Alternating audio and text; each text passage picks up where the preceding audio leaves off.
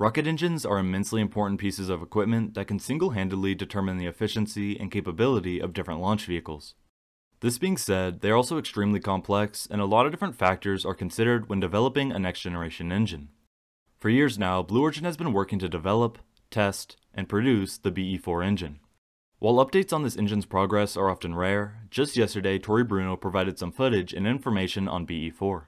Specifically, he released a full-duration acceptance test firing of the FE2 First flight engine. This is significant as next-generation rockets such as Vulcan rely on the BE-4 for its future flight operations and general missions. Just around 1 month ago in late August, Tory Bruno hinted at this test with an image of the flight engine on the test stand. Now with the footage, we can get a better idea of its progress, performance, and its schedule with so many big projects just around the corner. Here I will go more in depth into the new test footage, how this impacts the future of Vulcan and New Glenn, what to expect in the coming months, and more.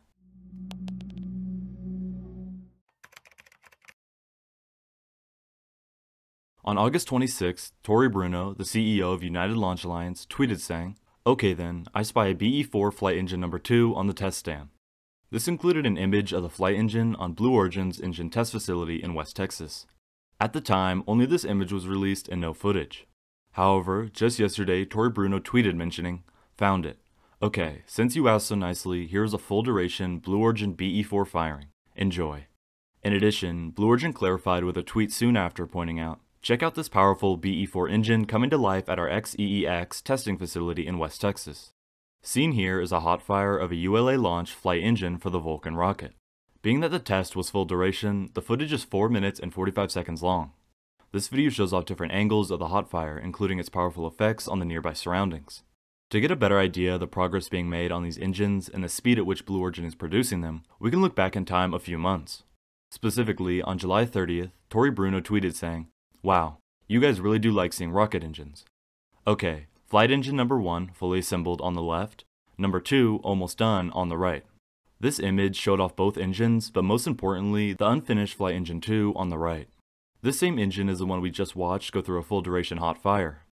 Taking a closer look at this full duration test just released, Tory Bruno gave some additional information on the test and specific engine. First, someone asked when this engine would be ready and Tory responded momentarily. Another person asked if the thrust numbers of the BE-4 were matching Vulcan requirements. Tory Bruno responded by saying the thrust numbers were better than expected. This obviously is a good sign as Vulcan gets closer and closer to being flight ready. While the BE-4 engine has most definitely had some delays over time, it looks as if they are making progress in delivering some high quality engines to customers such as ULA. BE-4 is a liquid natural gas or LNG fueled rocket engine using an oxygen rich stage combustion cycle. BE-4 is capable of producing 2,400 kN or 550,000 pound-force of thrust with deep throttle capability. Blue Origin highlights that they chose LNG because they are confident it is highly efficient, low cost, and widely available. They also point out that unlike kerosene, LNG can be used to self-pressurize its tank. Known as autogenous repressurization, this eliminates the need for costly and complex systems that draw on Earth's scarce helium reserves.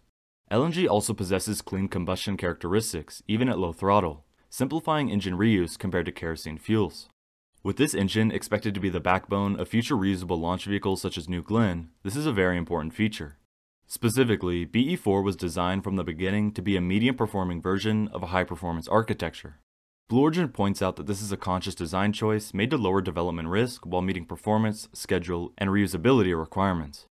Right now, BE-4 is currently undergoing full-scale engine development testing at Blue Origin's facilities in Van Horn, Texas. Full-rate production will occur in the company's engine manufacturing facility in Huntsville, Alabama. Practically all the updates over the last few months on this engine have either been hot fires or the engine in the production facility. These tests include full duration, a change in engine throttle, gimbaling, and more. Yesterday's update on the engine is another good sign as the rockets that rely on it continue to make progress. Now that we know more about BE-4 and some of the progress that it has made, we could take a closer look at the two launch vehicles that depend on it. This includes ULA's Vulcan launch vehicle and Blue Origin's New Glenn. However, we can start with Vulcan as this rocket is quite a bit further ahead than New Glenn and has priority on the engines. In the last few months, Tory Bruno has somewhat consistently given updates on Vulcan and the progress it's making. Vulcan Centaur is a two-stage, heavy-lift launch vehicle that has been under development by United Launch Alliance since 2014. The core stage utilizes two BE-4 engines for the majority of thrust. In addition, Vulcan integrates up to 6 Northrop Grumman Graphite Epoxy Motor or GEM 63XL solid rocket boosters or SRBs. They are constructed out of a graphite epoxy composite with a throttle profile designed into the propellant grain. Vulcan will rely on two RL-10C engines to power its second stage. Logging an impressive record of nearly 400 successful flights and nearly 700 firings in space, RL-10 engines, manufactured by Aerojet Rocketdyne, harness the power of high-energy liquid hydrogen. The RL-10 boasts a precision control system and restart capability to accurately place payloads into orbit. Altogether, this creates the Vulcan rocket, meant to become ULA's next workhorse within the space industry. Through its development, the BE-4 engine progress became a concern as the rocket itself was getting close to ready but needed its engines. This being said, recent updates point out that ULA is indeed receiving engines and working through the testing phase. As of right now, the company still has the first flight of Vulcan scheduled for no earlier than December of this year. In reality, it will likely take a few more months before they are ready. Either way, the first launch is not far away. This leads us to the next rocket that relies on BE-4, which is Blue Origin's New Glenn. New Glenn is a single configuration heavy lift launch vehicle with the goal of carrying people and payloads routinely to Earth orbit and beyond. The rocket features a reusable first stage built for 25 missions that will utilize 7 BE-4 engines. With all these engines, the first stage is expected to generate 17,100 kN or 3.85 million pound force of thrust at sea level. Looking at the mission profile, it starts when New Glenn lifts off from Launch Complex 36 at Cape Canaveral. Following stage separation, the first stage flies back to Earth and lands nearly 1,000 kilometers downrange on a platform. The second stage engines ignite and the 7-meter fairing separates. The mission is complete when the payload is delivered safely to orbit. New Glenn uses the same all-liquid propellant system configuration to perform a wide range of highly energetic missions without the need for solid rocket motors or multiple cores that can impact system reliability. New Glenn is a single-core design and has only 3 unique separation events for a dedicated mission: second stage, payload fairing, and payload. The company highlights that by using a single configuration for all missions and an operationally reusable first stage, New Glenn will rapidly accumulate flight heritage and operational economies of scale. In terms of progress, the company still has quite a lot of work on the rocket. Based on its current development, it will likely be a few years before we see the first New Glenn test flight. Not to mention the fact that core pieces of equipment such as the BE-4 engine go to ULA first. The company has priority and will get them for Vulcan first, meaning Blue Origin will need to produce enough for both companies before they are available for New Glenn.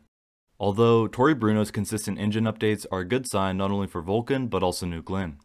We will have to keep an eye on both companies and specifically BE-4 as time goes on. Blue Origin has been working to develop, produce, and test the BE-4 engine for many years now. Just yesterday, Tory Bruno shared a full duration hotfire of the engine as they prepare for Vulcan's first launch using this equipment on the first stage. Not only does Vulcan rely on this engine, but also New Glenn. We will have to wait and see how it progresses and the impact it has on the space industry. Thank you very much for watching.